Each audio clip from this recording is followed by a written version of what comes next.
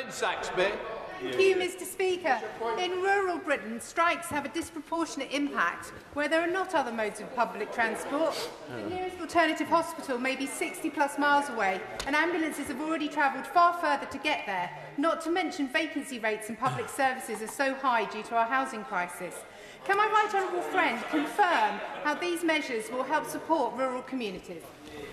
Well, my friend's absolutely right. These so-called forever strikes, which have continued for month after month on the railways, are particularly hurting the rural communities.